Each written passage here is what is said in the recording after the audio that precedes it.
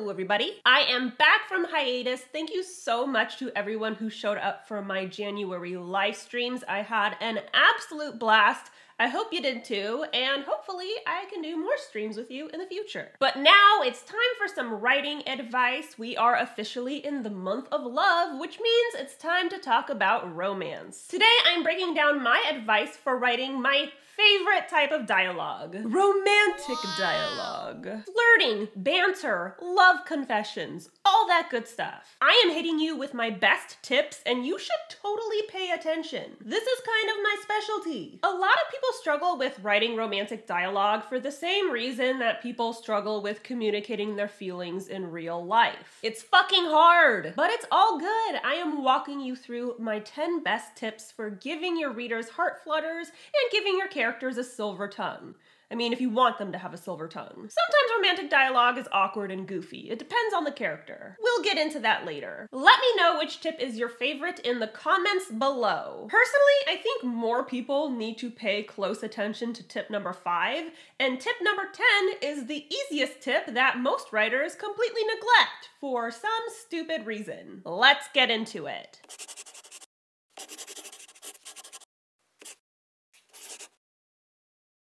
This topic was requested by one of my patrons over on Patreon, Lorene Bruder. Lorene is one of my OG patrons. She is super awesome, and like a lot of writers, she wanted to make sure her romantic dialogue was packing the punch it needed. That's where I come in. While you're here, be sure to subscribe to my channel and ring that bell. I post new videos on Wednesdays. We talk about all things writing, publishing, fantasy, romance, all that good stuff. We have such a great time. So please subscribe, please ring the bell. It helps me out so much, and you'll love it here. I know I do. The first 2 books in my dark fantasy series, The Savior's Champion and The Savior's Sister, are available wide. That means they're available at all major retailers. You can get them in ebook, paperback, hardback, and audiobook. So if you are into romance with a hefty dose of stabbing and violence and fantastical goodness, definitely check them out. It would mean the world to me. I got them linked below. With that said, let's dive into my 10 best tips for writing romantic dialogue. This includes love confessions, it includes flirting, it includes banter, and a whole lot more. Number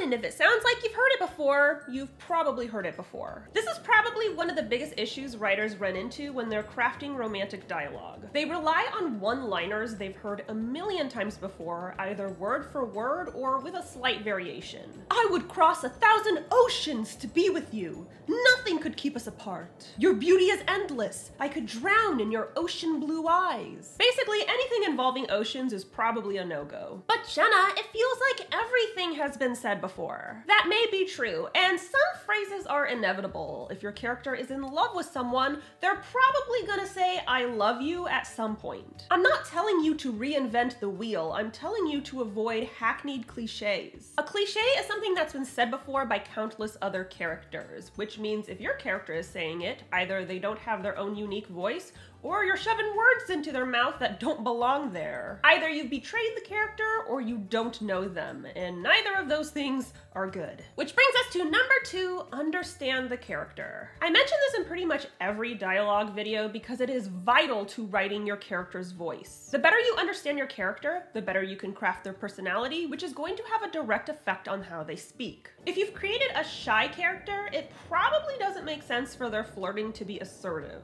Instead, maybe their sweet nothings come out soft and stuttering. Maybe there's lots of long pauses and uhs and ums. Maybe they can't communicate how they feel at all. As we already covered, an easy way to kill the romantic vibe is to betray your character's voice. So before you write that swoony dialogue, get into your character's mind and heart. It's so much easier to dish out the romance when you understand how this character would dish out the romance in their own way. On the flip side, number 3, don't focus on the romance. I know this sounds counterintuitive, but hear me out. Sometimes the worst thing you can do when writing anything romantic is tell yourself, I have to make this romantic. You're putting all this pressure on yourself to perform, which typically results in the flaccid peen of the writing world. Stale cliches. Instead of focusing on nailing the romance, focus on expressing how your character feels. That's what romance is. It's a display of affectionate feelings, and in this case, the display is verbal. Put yourself in your character's shoes. Does their love interest make them nervous? Does the love interest make them feel free, safe, at home, or horny? Say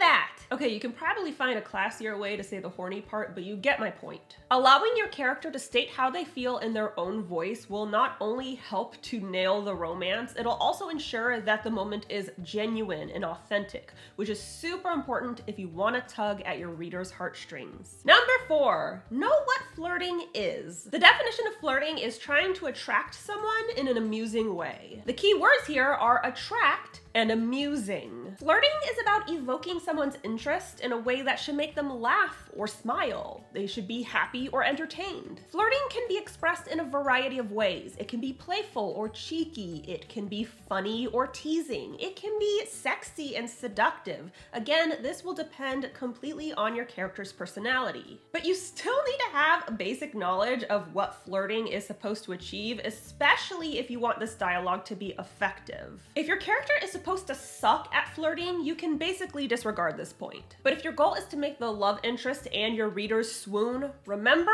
attraction and amusement. If you don't have those two qualities, the flirting doesn't work. Which brings us to number 5, know what flirting isn't. The big point writers often miss when writing flirtatious dialogue is the amusement factor. If it's not amusing, it's not effective flirting. Flirting is not supposed to be forceful, demeaning, intrusive, or condescending. A lot of writers translate sexy flirting into something domineering or scary, or they write playful flirting as something patronizing. If your love interest is calling the main character sweetheart over and over again, even though she's repeatedly told him how much she hates it, it's not flirtatious, it's just creepy. It's not hard to determine the difference between sexual pursuit and force. One is welcomed, the other isn't. And it's equally easy to see the difference between playful banter and patronizing language. One makes the character laugh, the other pisses them off. Number 6, read the room. It doesn't matter how romantic your dialogue is, if it's ill-timed, it is a total boner kill. This is one of the reasons insta-love is so widely hated. A love confession that comes too soon isn't swoon-worthy, it just makes you cringe. If you're going to write a love confession, make sure the characters have already established a connection based on trust, friendship, vulnerability, and respect. I've made a zillion videos about this that go into a deeper explanation. You can check them out on my romance playlist. But even if the connection is established, it's still possible to bring the flirting at the wrong time. If your characters are fleeing for their lives in utter terror, raunchy flirting isn't gonna make any damn sense. How the fuck can you get hard when you're bleeding profusely? Is this a kink? As for love confessions, these are best saved for climactic, dramatic moments in the story. This is why we see love confessions on the battlefield or right before a character goes off on a dangerous mission. These scenes carry impact and thus they have a deeper effect on the reader. But your book doesn't have to have extreme stakes in order for you to make a memorable love confession. Maybe the characters are curled up in bed together after months of separation and the love interest whispers into the main character's ear, I love you. Maybe the love confession is made on stage at their high school reunion in front of all their former bullies. These options create a hell of a lot more intensity than a love confession in the tampon aisle in the middle of a Walgreens. Trust me, I've read some stupid shit. Long story short, where you place the dialogue matters just as much as the dialogue itself. So look for moments that carry impact and weight. Number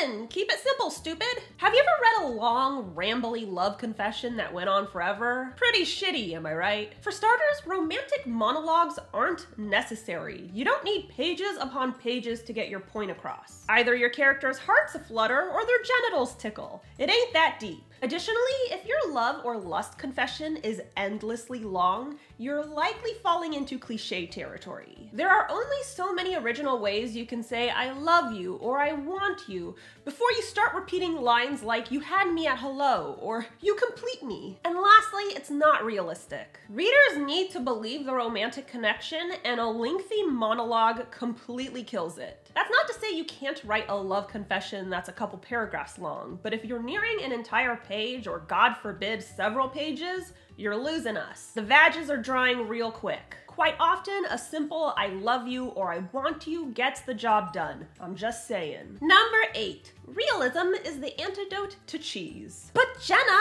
what if readers find my dialogue cheesy? This is a valid fear, but the easiest way to eliminate the cheese factor is to make your readers believe what your characters are saying. And realism in romantic dialogue can be achieved in multiple ways. First is staying true to the character's voice, and second is keeping it simple, both of which we've already covered. Third is aligning your character with your intention for this romance. If you want your love interest to be a smooth Casanova, you need to create a character who would realistically be a smooth Casanova. If you've created a character who's the biggest, most insecure geek at school, no one's gonna believe he can spit mad game. Make sure the characters you've created align with your intention for this romance. You're in control after all. And lastly is character self-awareness. Yes, I realize that your characters are not real people, but try to think about how a real person would realistically act in their position. Maybe it's in character for your love interest to say something cheesy, and maybe after the fact they say, "God, that was so cheesy." This could totally work, and maybe that's why the main character likes them in the first place. Ultimately, honesty and believability go hand in hand, and that's definitely the case in this situation. Number 9, sexy is subjective.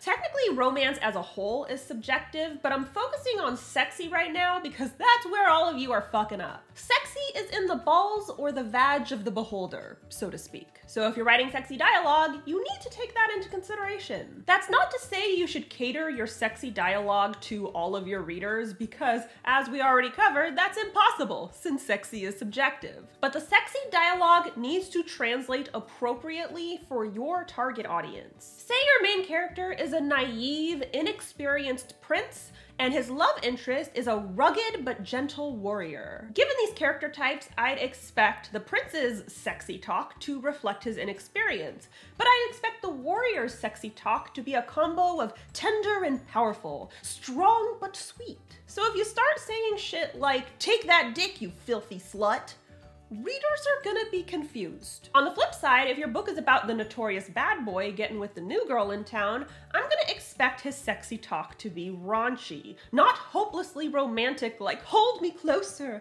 I never want to be apart." When you crafted this story, you created certain expectations, and while I love a good subversion, this ain't the time for it. That's not to say the good girl can't have a naughty side, or the bad boy can't have a heart of gold, but you need to set your readers up for that. Let your readers know what they can expect ahead of time, and then deliver on that promise. And last but certainly not least, number 10, adjust accordingly. The most common complaint I hear about writing romantic dialogue is that it's overwhelming. You know what you want your character to say, you just don't know how they should say it. Everything you come up with is cliche, it's too generic, or it just doesn't fit the character. First of all, take a deep breath.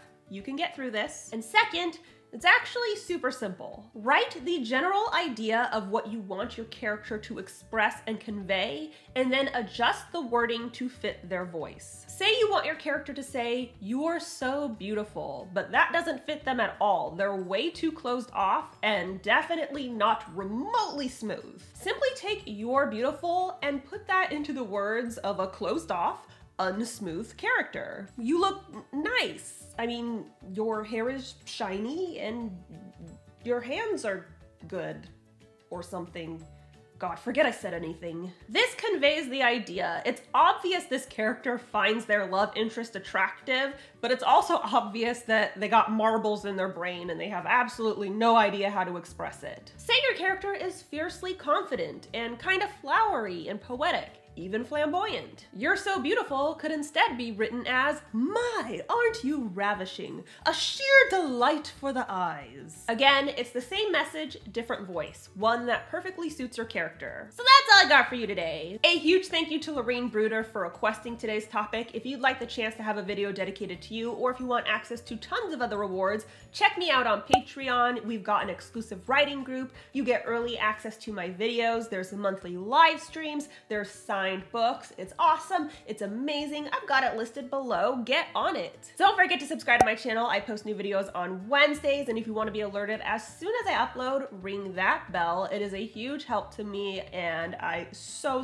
appreciate everyone who subscribes. So thank you so much. You're amazing. You're wonderful. I love you. The Savior's Champion and The Savior's Sister are available in ebook, paperback, hardback, and audiobook. So if you're in the mood for something romantic, something kind of dangerous, something kind of magical, pick up some copies today. They're linked below. You'll love them. And be sure to follow me on social media. I'm on Instagram, Tumblr, Facebook, and BookBub. And of course, you can tweet me at Jenna Moreci. Bye! This is Rondies. Why the fuck haven't you subscribed to Jenna's channel?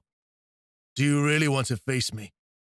If you don't do it, you know what will happen. I'll rip out your tongue, torture you, then leave your rotten corpse out for the birds to feast on it. Now press the goddamn button. And the bell too.